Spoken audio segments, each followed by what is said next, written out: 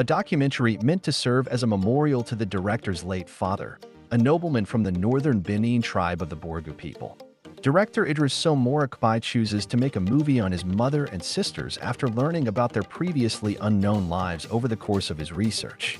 This ignorance of women's life by Mora Kpai stems from the child-rearing customs of the Borgu people.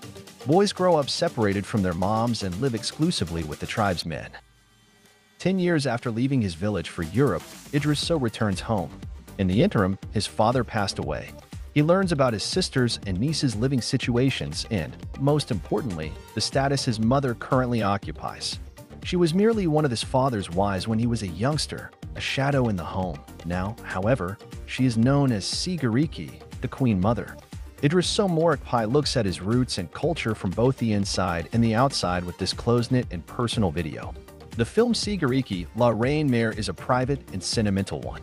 With the death of my father, part of my childhood, my security, my faith, and my dreams died too, said Idrissou Mora Kpai.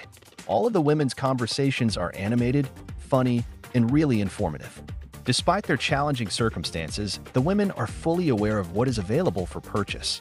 According to the Rotterdam International Film Festival, Mora Kpai filmed their world with respect and love without too much attractive folklore.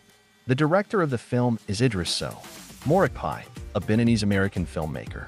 He is most notable as the director of critically acclaimed films Indochina Traces of a Mother, Arlette II Paris, and Si-Gueriki the Queen Mother. He has received many awards for his artistic achievements dedicated to promoting social change in the global South.